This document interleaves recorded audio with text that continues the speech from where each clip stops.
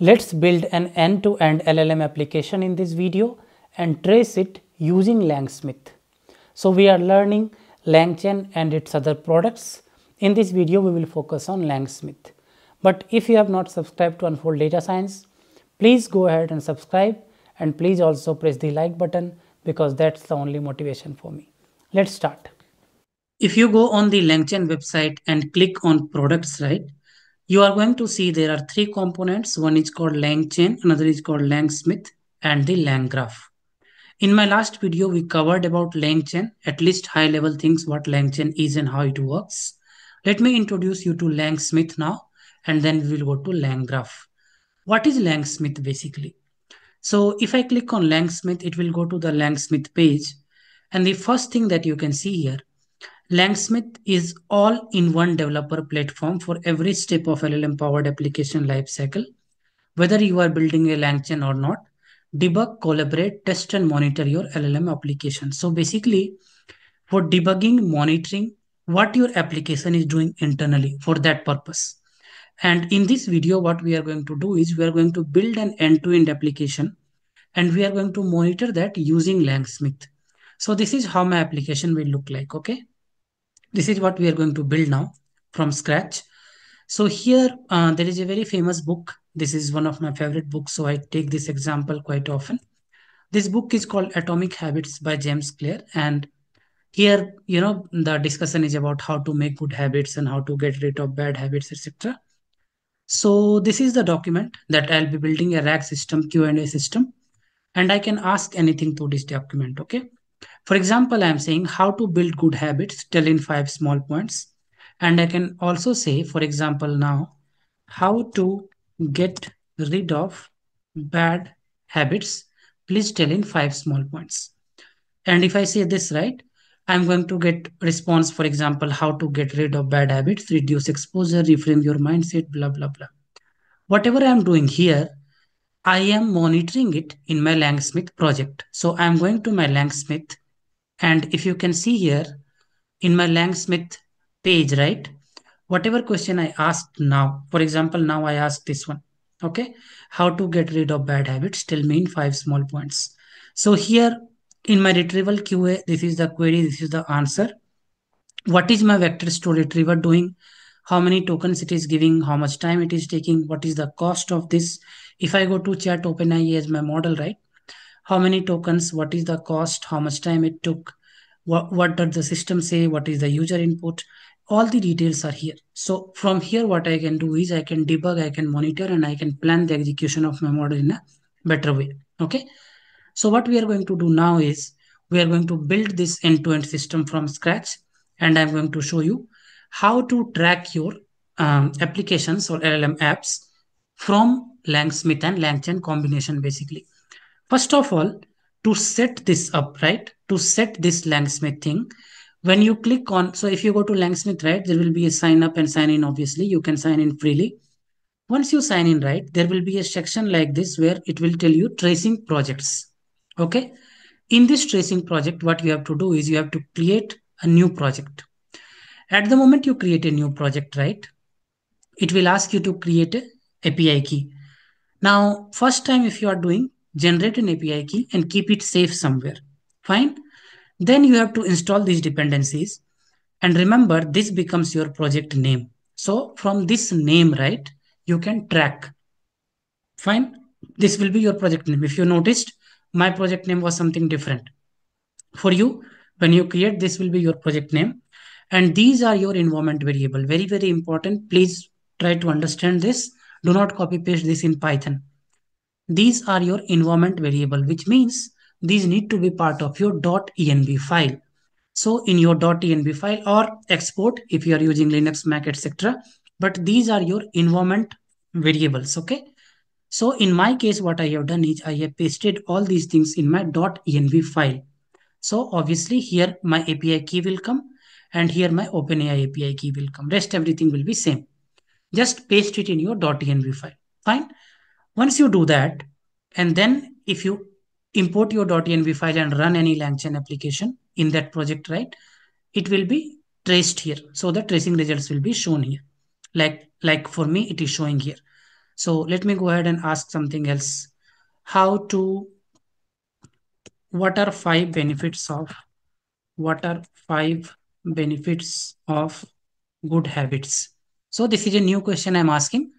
So this also should be tracked by my project. So for example, if I come here, right, what are five benefits?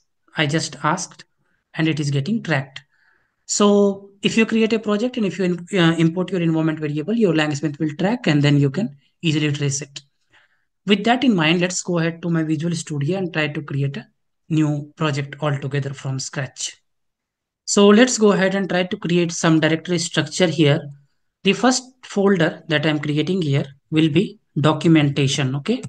So in this documentation, what I'm going to put is I'm going to put my PDF, which will be my knowledge source basically. The second directory that I want to create here will be templates, because as you saw in the front end, I need some templates to put my code here. Okay. And third thing that I want here is basically app.py. So here I will put all my Python codes basically. And then I'll keep putting whatever I need. But first of all, let's start putting some Python code. And in the documentation, right, I will just put the file in the background so that that becomes as a knowledge source for me. So I have put the file in the background, atomic habits gems clear. That will become my knowledge source in the background. Okay. So what I want to do now is I want to create my app.py. So how my app.py will look like? So what all things I need to do? So first of all, what I need to do is I need to import some packages. So I'm importing from Langchain and from Flask, because Flask is what I will be using for front end. Okay. So render template JSONify from Flask course is one that will help me to generate the output in the front end. And from Langchain community, I'm taking document loader because I'll be loading the document, directory loader, PyPDF loader because I'll be loading the PDF, character splitter because I'll be splitting the characters. I have shown all these in my previous videos, how these things work. Okay. You can see some of these in the previous Langchain videos. Once this happens, right, what I'm going to do is, as I told you, my Langchain key, my Langsmith key, and my OpenAI key all are in this .env file. So I'm importing .env here. So if I do this, what is going to happen is my Langsmith key and my OpenAI key, all these things is going to get imported now. So my project will trace what I'll be doing now. Okay. And then I'm going to simply write app is equal to Flask name. This is basically a Flask application I'm going to build. And if you say course app, that simply tells that there is a cross referencing between the content. So basically content will be presented on the front screen. Okay. And what I'm going to do now is I'm going to write a function called initialize rag. So basically it's a very simple function. What the job of the function is, it will load a document, it will split it, and it will use a document DB. So these things we have done many times actually. So if you see here, right, it will use directly loader. It will go to documentation here and it will pick any PDF file that you put there. Okay. And it will use PyPDF loader in the background. Then it will split in the chunks. I have shown you in the last video as well, these things. It will split it into chunks. And then what it is going to do is it is going to create text splitter and it is split documents. Now documents is ready to be creating embedding. So we can create the document embedding. So what we can do is we can simply create embedding. Okay. So this also I have shown you in past video. And then what we can do is we can create a chain.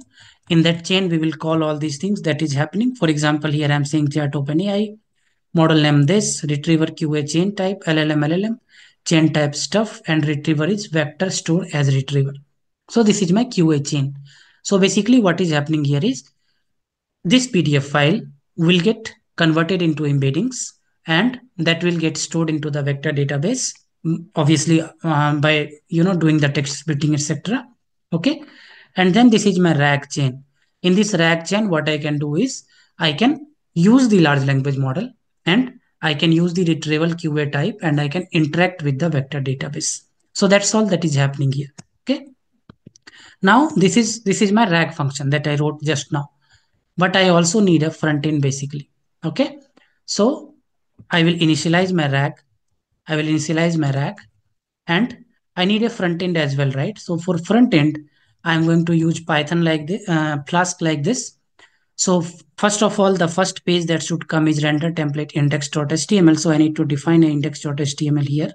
So let me write here index.html, how my page should look like. This will define that. Okay.